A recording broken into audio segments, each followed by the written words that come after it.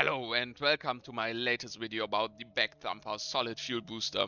This powerful booster is the perfect choice for launching heavy payloads into space, providing a quick burst of additional thrust to your rocket. The BACC Thumper is a medium-sized solid rocket booster that is smaller than the S1 SRB KD 25K kickback and larger than the RT10 Hammer.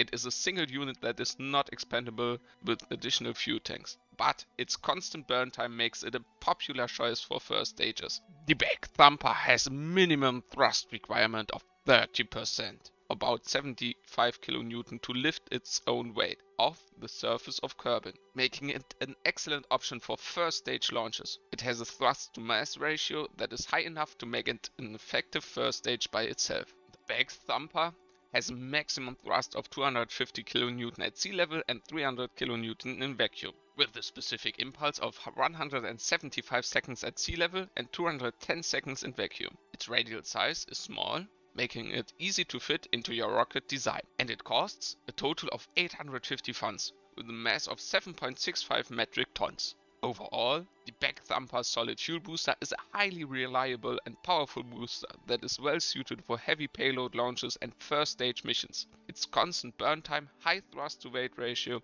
and compact size make it a versatile and valuable addition to your rocket inventory. I hope this video was informative and useful to you. If you have any questions or comments, please leave them below and don't forget to subscribe for more exciting content from the world of KSP. Thank you for watching. And bye bye.